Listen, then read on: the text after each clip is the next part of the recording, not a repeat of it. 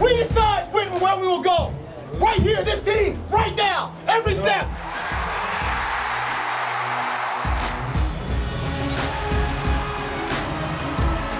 Splashes it through. Oh, what a big shot. Wear them down with our effort. Wear them down with the consistency of it.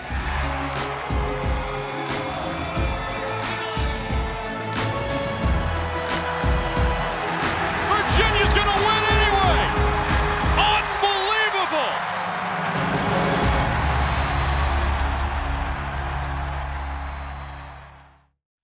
Cavalier Sports Weekly is brought to you by Stellar One Bank and by UVA Health System and by Geico and by the Virginia Athletics Foundation. On this edition of Cavalier Sports Weekly, that's the Miami Hurricanes. This is a very important game for us. It's one of the last 2 home games.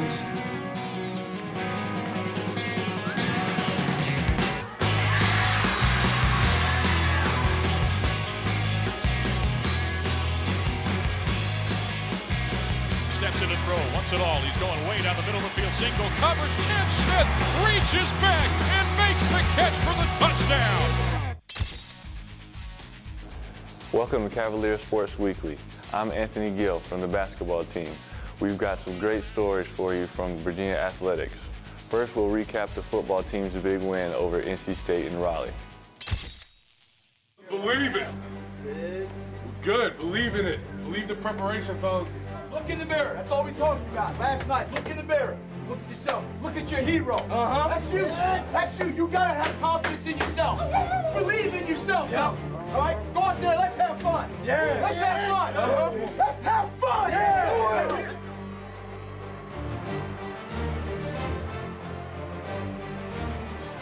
Man in motion, E.J. Scott. They'll fake the handoff to him on an end around. Sims wants to throw downfield. Got a man wide open. He hits Swanson down the near sideline. He's dragging a defender inside the 5 to the 4. It's going to be a tight end lining up McGee on the near side left of the slot. It's a quick drop back. Sims looking to scramble. He's got pressure. He's got to get rid of it. Nowhere to go with it. He's going to try and scramble. He reaches to the pylon. Does he get it? Yes, sir. What? Touchdown, Virginia, on a big-time gutsy play from Philip Sims. I think we just came out and got into an early rhythm, and we get into a good rhythm early in the game that it only helps you later in the game, second, third, and fourth quarter. Guys just came out, played hard, and that's all you can ask from guys. At a time like this, come on, play hard. Give your all for your teammates, and everybody did it, and it helped us out in the end. Lined up against the tall Payton. They're going to hand the ball off. This is up the middle. This is Tony Creasy. He takes a big hit from Leroy Reynolds, an empty backfield. There's the snap. He takes the snap, throws over the middle. He overshoots his man, and it's intercepted. It's Anthony Harris across midfield, cut it to the near side left. Picks up a block at the 40. He's to the 35, to the 30. Knocked out of bounds at the 26. He'll take the snap. Going to take it himself. A quarterback draw straight up the gut. He's got the first down. We came to this game with the mentality of all we want to do is just win our first game in November. For us calling the plays, offensively, defensively, whatever we needed to do.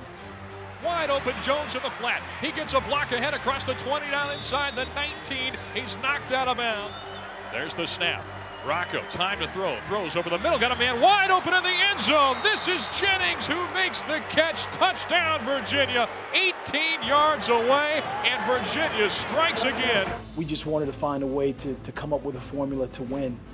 And Coach Laser and the offensive staff, I thought they did a really nice job today in putting the pieces together to help Michael and Philip be successful. Virginia sends 4 on the rush again. Here's a quick pass. That ball is going to be caught at the 45. A nice tackle again by Kennedy. Glennon with a straight drop back, another hurry up. Here comes the pressure from behind. He's hit as he unloads, and it's intercepted off the deflection. Eli Harrell in the right spot. The second pick of the day. We've been talking for a long time about playing a complete game, all phases of the game, and we saw it today. Defense came together as a unit, and we played really well coming off the bye week. And offense did their thing too, and special teams, same thing. And we got some mistakes we need to clean up, but we're going in the right direction for sure, and we're going to keep that momentum going. Out of the shotgun, Glennon. He'll take the snap. Virginia again sends 4. Here comes the pressure. He's sacked in the backfield. He throws the ball away. They're going to call that An incompletion, but that is a safety. That'll go as a sack as Will Hill makes the play. We feel like the defense has been playing well the past couple of weeks and getting better each week, so we want to come out and show what we could do. And I think defense played as a unit, and everyone's making plays and coming up big.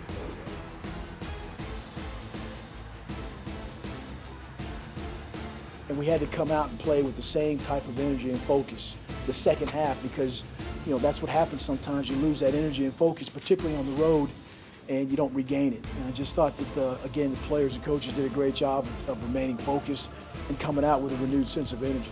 Going out of the I formation. He'll hand the ball off. This is Jones around the left edge. Nice stutter step. Cuts it back to the near side right. Gets a block. Look out. He's across the 45. Hurdles the defender at the 50 and steps out of bounds at the 49 of NC State. Long snap count here. Phillip takes the snap, fakes the handoff, steps in to throw, wants it all. He's going way down the middle of the field. Single coverage. Tim Smith reaches back and makes the catch for the touchdown. What a play from 38 yards away, and Virginia strikes with 11:10 to play here in the third. We practice that in practice all the time, you know, never let a defender dictate your route or whatever goes on in your route, so I just never gave up on the play.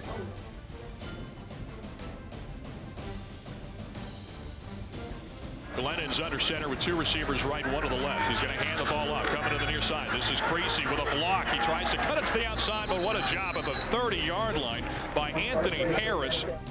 Here's Rocco under center, fakes the toss one way, now throws the other. Swanson makes the catch out of the backfield. He's got the first down and more on a 14-yard pickup. Parks behind him and a receiver right. The handoff goes to Parks, straight ahead, a gaping hole, races across the 50, down to the 40, loses the shoe, and he's wrestled down to the 35. Here's fourth down. Blitz is coming. Down he goes. He's sacked at the 38. Coming around the corner to make the play. Jake Snyder as he combines with Michael Moore. It's the 5th sack of the day. A stark contrast to the last couple games. Here's a fake handoff. Glennon's going to air it out into double coverage. The only one who's going to have a chance is a DB. It's caught and intercepted. This is Kennedy at the 40. He made the over-the-shoulder catch. He's in to NC State side of the field across the 50. Slides down at the 33. He's under center as he takes that snap and hands it off to Parks. He breaks it up the middle. Look out. Kevin Parks inside the 5. He's dragged down into the end zone. Touchdown, Virginia. What a play on fourth down, 36 yards out. Can't express how happy I am for a lot of those players. I was elated, locker room in there, and as I said, we'll celebrate it for a little bit, but know that we got much more business ahead of us to take care of some things that if this season is to turn out the way it possibly could.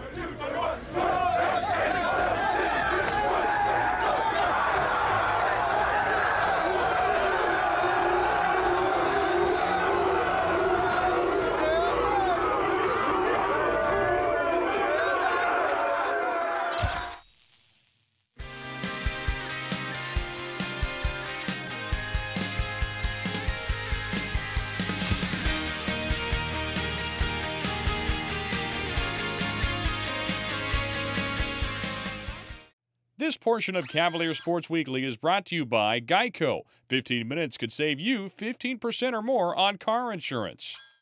Welcome back to the show. The football team returns home Saturday to face off against the Miami Hurricanes. Mike London breaks down Jeb Fish's explosive pro-style offense. This is Coach London with a scouting report for the Miami Hurricanes. Miami's head coach, Al Golden, is second-year head coach at Miami. Remember the name Al Golden was the defensive coordinator here at Virginia for a few years. I was on the staff here when Coach Golden was here. Jed Fish is their offensive coordinator, 9 years in the NFL, brings an explosive style of offensive packages to Miami. Miami's young, as we are. There are some players that stand out for them, particularly number 8, Duke Johnson, the true freshman, was one of the top players in the country coming out last year. He's playing as a true freshman, has had multiple games where he's gained over 100 yards, and has explosive runs and catches. They're a very fast, athletic team. Offensively, as we said, with the style of approach they have is they'll run the ball with 2 tight ends. They'll spread you out, try to throw the ball, and utilize their wide receivers and their running back skill and speed. We'll take a couple looks here at some of the things that they do on offense, some of the things that we'll have to look out for and pay attention to. and I'll point out some of the players that have made great plays for him. The first play here is an 11 personnel. We'll talk about 11 personnel, 1 tight end in the game and 3 wide receivers. You see right now that the speed of what they do on just a takeoff route here by Dorsett, just isolating the corner and just running a takeoff route. And there's Morris, the quarterback. If you remember 2 years ago when Ja'Cory Harris got knocked out of the game, he was the one that came in the game and finished up the game for them. So, but this is kind of what they do, just kind of a one-on-one, throw the ball, put the ball up in the air, and let their speed go after it. Okay, you see this set right here is a 2 tight end set where they've shown where they run the ball, but also they'll use the extra tight ends to max protect. And even though there's 2 receivers in the route, a 3rd receiver coming out of the backfield, they'll just try to isolate again. Dorsett, number 4, who is the fastest player on Miami's team, just try to isolate him and make sure the quarterback doesn't have any pressure and throw the ball deep. Miami offensive line will probably be the biggest offensive line we played against. Their tackles are 6'6", 6'7", and 6'8". Their guards are 6'5", and 6'6", so they'll be the biggest team that we played to date. Here we see out of the shotgun, again, 11 personnel. You see the tight end kind of will clear out the linebackers here. The tight end's on the line of scrimmage here. Clears out the linebackers and just throw kind of a swing pass to the running back. That's the freshman, Duke Johnson. Again, true freshman that's been a dynamic player for him, that when he gets the ball in his hands, he makes a lot of things happen. So this is kind of a hide screen where they show pass, he comes across, offensive line lets the rush occur, then they run downfield and then allow him, Johnson, to use his skills. This next one is, we call it 10 personnel, where there's 4 wide receivers and there's 1 tailback, no tight end in the game. So you see kind of a speed crew that's out there. And now what they do is, understanding that most defenses will respect the speed that's out on the field, run clear out routes, and then kind of run an underneath pass by James, the other talented tailback. You see he's a hard guy to bring down. He's a big back, big physical back. So they clear you out and then bring him underneath and try to isolate you with your Mike linebacker or linebacker in front. This next one right here is, again, 11 personnel and shotgun. You see what happens here with the movement, kind of a read play. This is Duke Johnson again, the freshman. This is against Virginia Tech, and assignment-oriented defense, particularly when teams are running this kind of read play. You just kind of see the athleticism and the speed and explosion of Duke Johnson. A lot of times you have a guy responsible for closing on the dive, or you have a guy that has the quarterback, because there's always the option for the quarterback pulling the ball. If he was to close on the dive, then that'd be the read for the quarterback to pull it. In this situation, there's not a dive player. It appears the defensive end is the quarterback player, and then you see the explosion of Duke Johnson being able to run. That's the Miami Hurricanes. This is a very important game for us. We control our own destiny here. We're looking for great play, energetic play again by our guys coming off the NC State win, and look forward to seeing everybody out at Scott Stadium.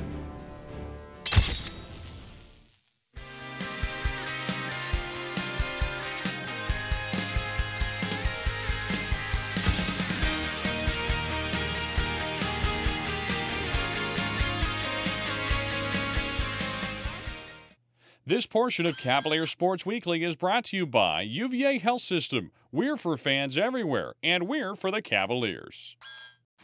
Welcome back to Cavalier Sports Weekly. The women's soccer team traveled to Cary, North Carolina last weekend for the ACC tournament. Here are some amazing highlights from their championship run.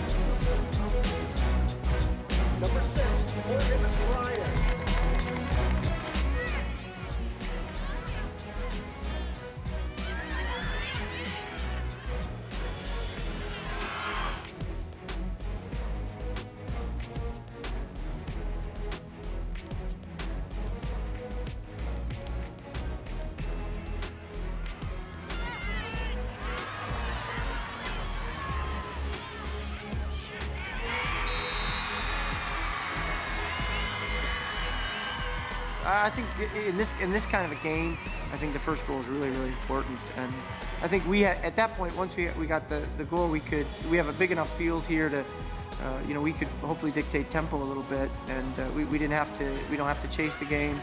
We can keep our shape. It allows us to stay in a little bit. We can serve.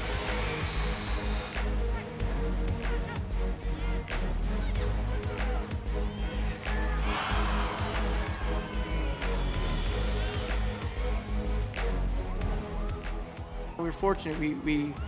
Danielle made a great save when it was 1-0, and you know those are the kind of moments. You know, you don't get one, and all of a sudden you have to come up big, and she did a great job.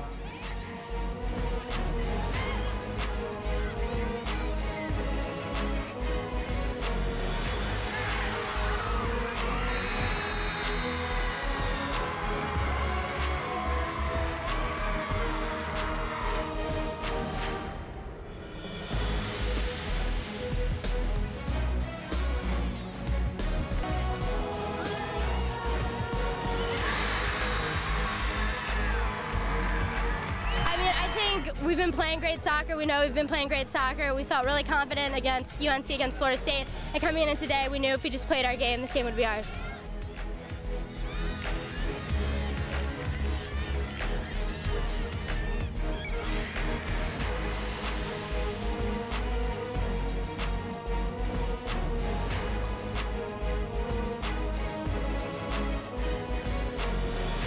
I'll tell you what I really love about this team. They play some great soccer.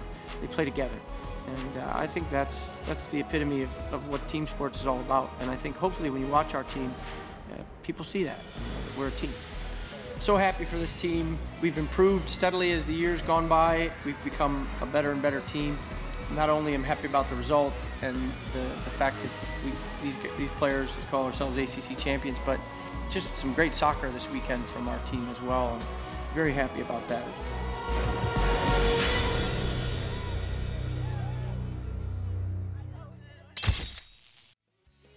Coming up after the break.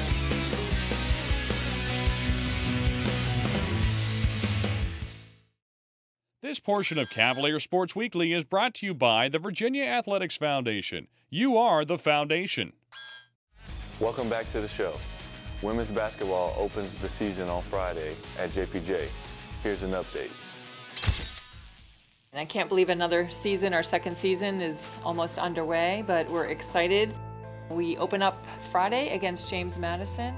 They'll be a great challenge and a great test for us, and they did a great job last year, and they returned, I think, 4 of their 5 starters, and so we'll be really tested. You know, I'm glad it's here. I think the fan support for the first game will be great, and I think our girls are ready to play, and you know, we'll really know kind of where we stand at the end of that game. And every team deals with injuries, and you gotta find other people that are going to step up and contribute, and sometimes that's an opportunity for your younger players, and we're just trying to work rotations now to see who kind of fits in there. Sarah Beth, Sarah, I, and then the freshmen. It's just all new to them. Like, our system is just new, and what we do is new. So their growth is going to happen throughout the season. It's not going to be immediately felt on Friday or, you know, next week for that matter. And we have to be patient and bring them along. Right now, Kelsey, you know, is kind of shifts over there for us. Faith is really comfortable on the wing right now, and I don't know that she's really ready to play 2 positions. But Jaren, she came in yesterday and ran some point for us, and without missing a beat, got us into a couple of things we needed to. So she might be our third option. We brought in Ashley early, who was a phenomenal post player at Vanderbilt, and I thought she's brought a lot to the table in terms of just teaching our post.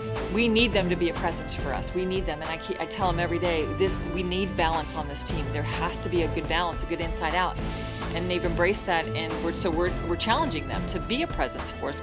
I thought Simone in particular did a really good job in the scrimmages. I mean, if Frankie can step up and give us 20 every night, great. If China can do it, great. But if that's not going to be the case, we need more balance on our team, and we have to have our post involved in that end of the floor.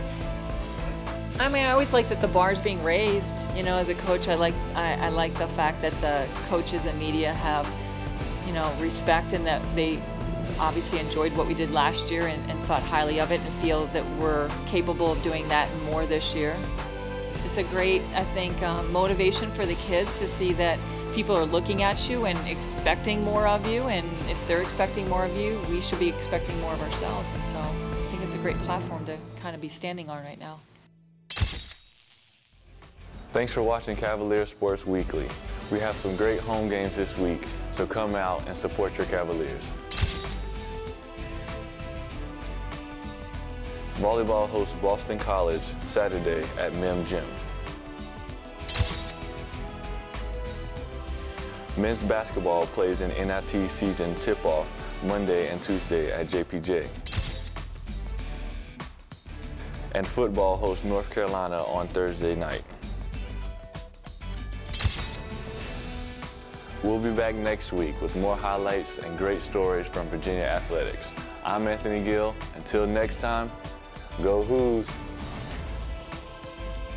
Cavalier Sports Weekly is brought to you by Stellar One Bank. In banking, there's good, better, and stellar. Visit Stellar One Bank today to see the difference. And by UVA Health System. We're for fans everywhere, and we're for the Cavaliers. And by Geico, 15 minutes could save you 15% or more on car insurance. And by the Virginia Athletics Foundation. You are the foundation.